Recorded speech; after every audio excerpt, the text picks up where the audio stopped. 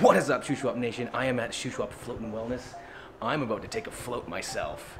Kate has invited me here to partake in the floating, and I'm quite excited to do that. She went over a massive amount of rules, which is like, do not touch these, and get in and out safely. Make sure that you shower beforehand. Make sure you shower a lot afterwards, because this is going to have a lot of Epsom salts in it.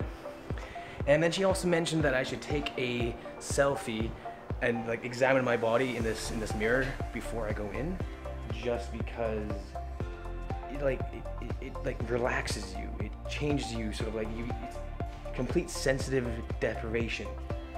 And that's kind of what I'm excited for, because you float. You literally you're floating in space. That's what it feels like because of the amount of salts in there, the buoyancy, stuff like that. And we're gonna see how well it goes and how much salt I actually have on me at the end of this. Okay, shower's done. I am clean.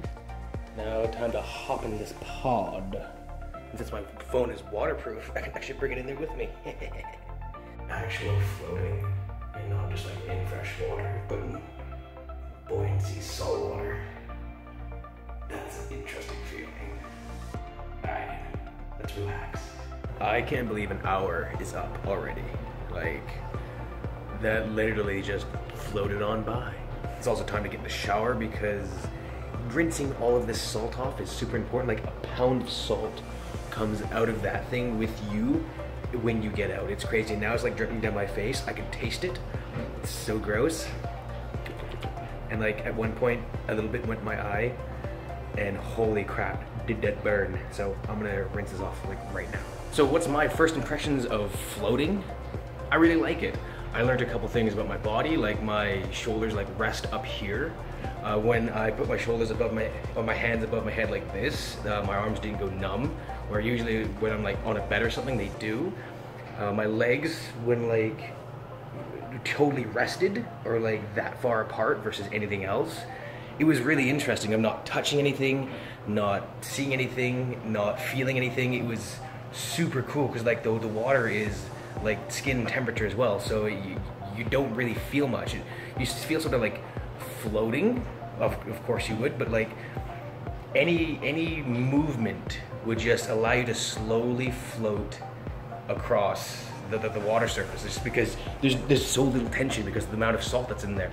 It truly was like being in space, completely weightlessness. Like, if I actually had like some sort of like injuries from car crashes or something like that, I think that would feel amazing, just because it would relieve so much pressure off of those points.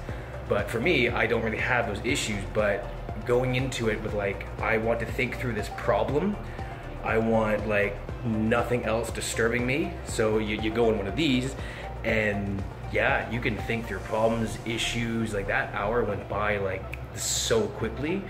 I didn't even realize it. Like, all of a sudden the lights turned on. I was like, oh, it's time to get out. Well, I let my mind just like float through whatever issues, whatever problems I was having. I think I came up with some solutions. I think I came up with some good stuff, just like being in that pod. So am I gonna do this again?